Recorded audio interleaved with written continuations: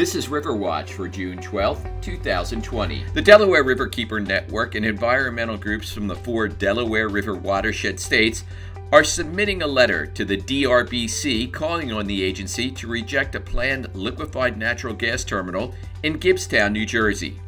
The groups are expected to send the letter on June 15th and also plan to unveil an online petition for the public to sign.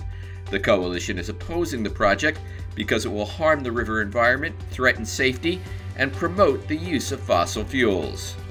During a virtual meeting, members of the public urged the DRBC to reject the PennEast Pipeline project.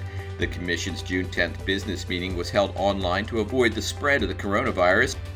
Opponents of the project say the Commission's PennEast decision will set a precedent.